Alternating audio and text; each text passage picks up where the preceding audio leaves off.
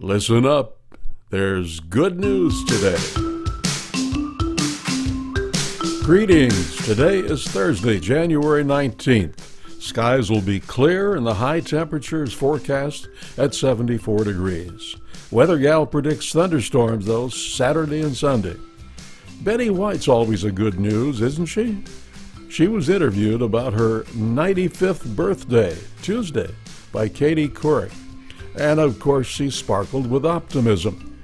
Betty was grateful for the GoFundMe campaign last year to, quote, save White from herself. She said she was surprised, but said her fans just spoil her rotten. White has seen a lot in her 95 years, and she looked at the divided country we have now with the same smile.